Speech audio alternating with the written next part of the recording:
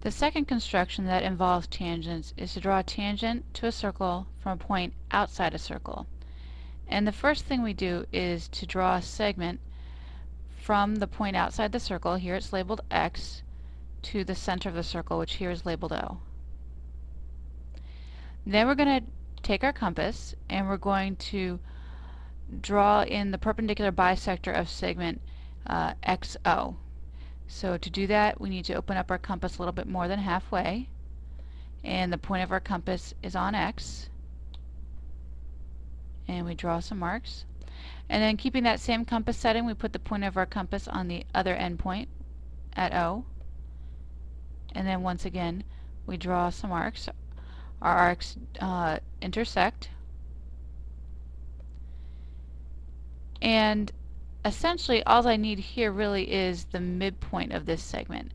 So I'm just going to connect the intersections of the arcs with this dotted red line, and the midpoint here is going to be the center of our new circle. We're going to draw a circle where the center is the midpoint of segment XO, and we're going to set our compass to the radius from the midpoint to point X, or you could have it from the midpoint to point O. It doesn't matter since those are congruent.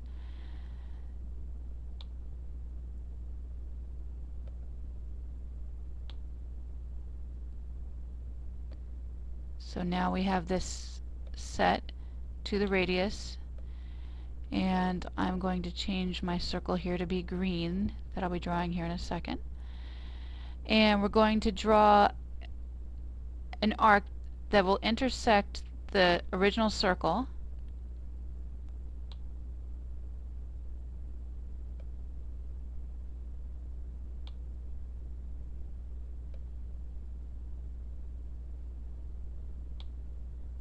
and now I can take my straight edge and connect point X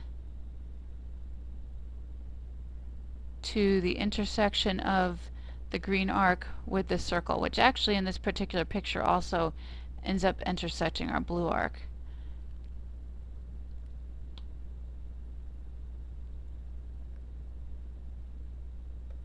And so here we have the tangent line, and I'm also going to draw in segment O to this point of tangent, see this radius of the circle.